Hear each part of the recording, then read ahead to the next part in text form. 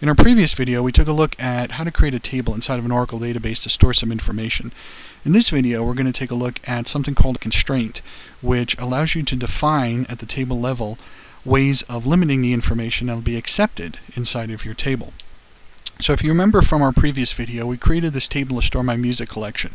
And we had these different columns that are out there: last name, first name, album, and rating. And we gave them each a type: character fields and number fields. And the type of the column kind of acts as a constraint also. If I try to insert a character field, like, a Q, into the rating field, it's obviously not going to let me do that because it's defined as a number field. So that's kind of our first level of constraints that go along with our database. We're going to take a look at the 5 basic constraints that goes along with Oracle, and we've already had exposure to some of them. If we take a look at our database again, and again I'm hopping into a SQL Developer to allow me to look at all of these things graphically. If we take a look at my music table, click on music here, you can see there's tabs along the top of the screen.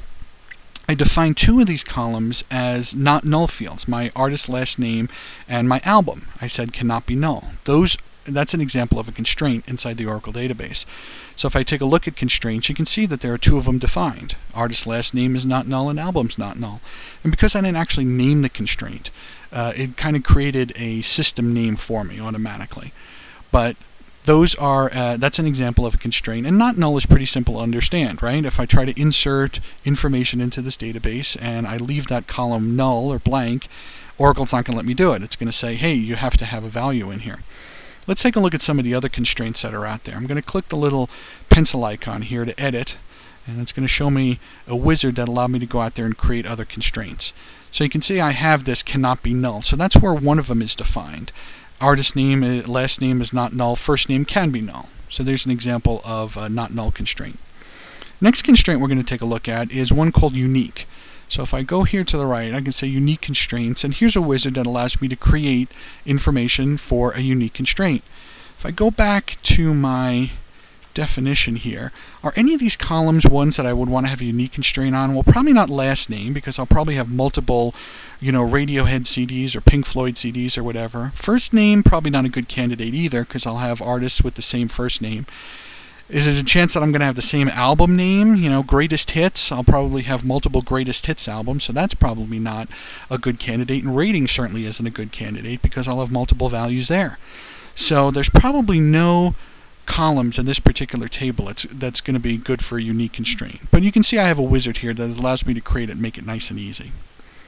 A check constraint is one where I can write a real simple rule that allows me to say I'm going to limit information that's going to be accepted into this particular table. So let's take a look at our table again.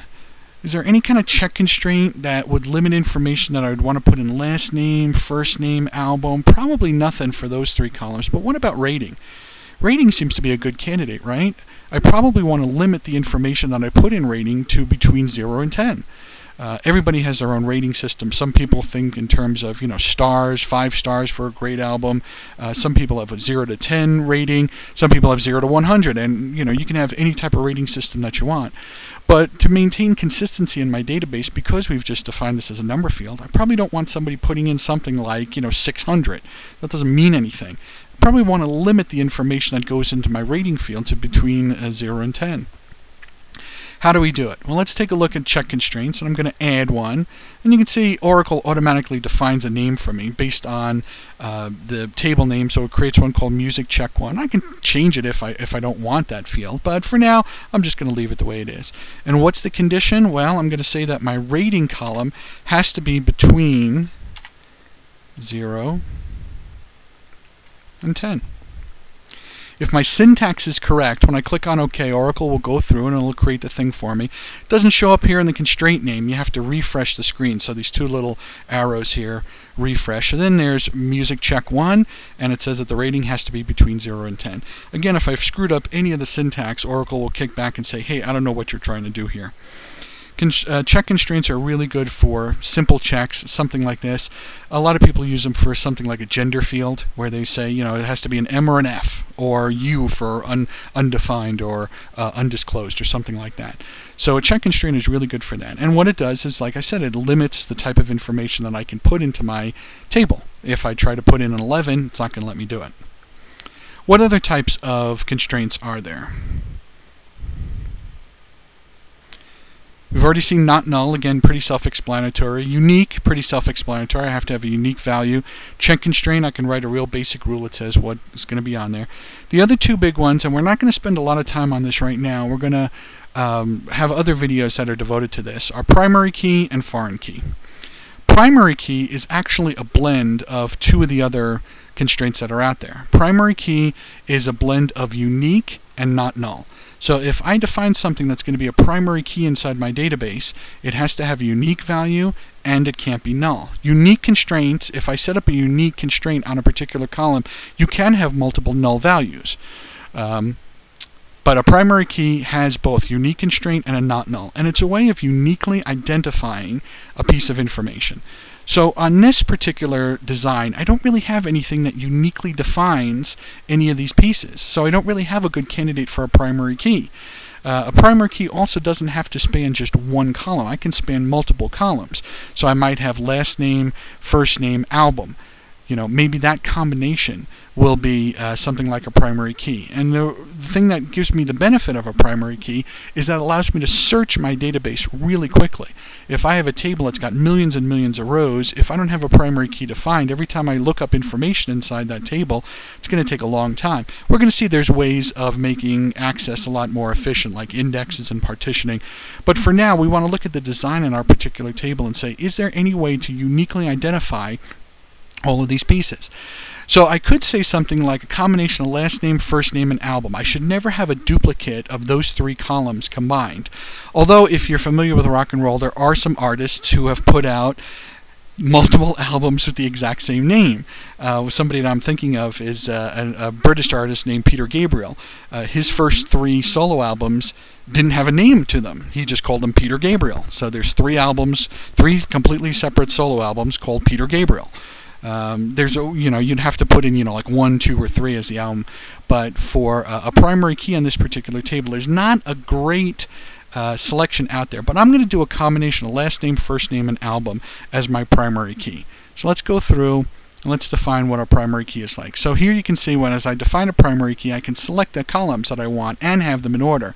So I want to have last name, first name, and album. That's going to be my primary key. And again, Oracle has generated this primary key for me automatically. So I click on OK. Oracle goes out there and creates a primary key. Again, if I refresh, I see there's my primary key. I don't have a search condition associated with it, but the primary key is made up of those three columns. So when it comes time for me to actually search information inside the database, it can do it a lot more efficiently with a primary key. I only have 3 rows in there, so it doesn't really matter. Primary keys really help when you have tens of thousands and millions of rows inside a table and you have to find information quickly. So a primary key is used to uniquely identify a row inside my database. Now if I try to add a row with Radiohead, blank, and O-King Computer a second time, it's not going to let me do it because I already created a primary key and said, hey, it's got to be unique. You're trying to insert a row that's not unique. So I better hope that I don't have a combination last name, first name, and album saved that I try to insert a second time. A foreign key I'm not going to talk about too much right now. I'm going to talk about that when I talk about table joins. But a foreign key is a way of going out to some other table and saying, hey, does this value exist? So let's take a look at an example where I might have a foreign key. If I hop back into my table here now and I say new, I might have, let's say, a table that has a whole bunch of locations. So again, I'm not very good with this pen yet. So I might have all these different locations that are out there. So I might have location ID and the actual location itself. So I might have 10 is Denver, 20 is Phoenix, and 30 is New York. I might have another table where I'm storing employee information. And as part of that employee information, I'll have last name and first name and all that other stuff, all those other columns that I would have in there. But I might have something called location ID. I don't want somebody to enter employee information for a location that I don't have defined. I don't want somebody putting in a 40 for Smith. because location 40 doesn't exist. So what I can do is I can set up a foreign key inside my database that says, you know what, look at the value in some other table. I want to look at the value in that table and make sure that that value exists. So if I try to put in a 40, it'll automatically look at this other table and say, hey, there is no 40. That's not a good value. If I try to put in a 30, okay, 30's there for New York, no problem. But I want to set up a foreign key to this other table and say, hey, does this guy exist? Right now we haven't really done that inside our database yet, so I'm not going to walk through that. But when I start looking at more complex joins, I'm going to do that. So this video really shows you the different types of constraints that are out there and how that can limit the information that's going to go into your Oracle database automatically.